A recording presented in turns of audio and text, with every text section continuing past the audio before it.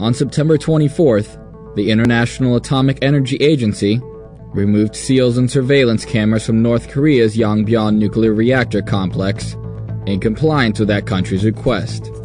There are no more seals and surveillance equipment in place at the reprocessing facility. North Korea has said that the move was part of a plan to reactivate the nuclear reactor, which is used to make weapons-grade plutonium, and that it would return nuclear material to the plant within 1 week. The DPRK has also informed the IAEA inspectors that they plan to introduce nuclear material to the reprocessing plant in 1 week's time. They further stated that from here on, the IAEA inspectors will have no further access to the reprocessing facility. The move comes amid a dispute over a disarmament for aid deal between North Korea and the 5 countries of China, Japan, Russia, South Korea, and the United States.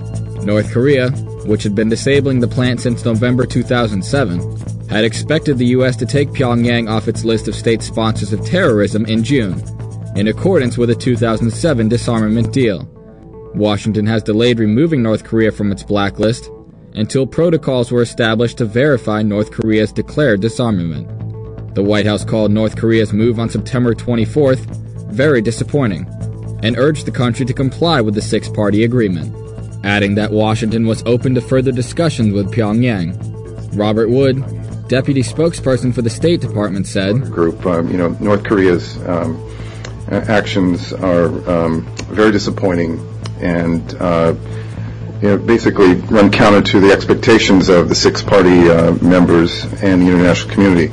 Their actions serve only to isolate the North Koreans from the rest of the international community, and we strongly urge the North Koreans to come back into compliance with their international obligations.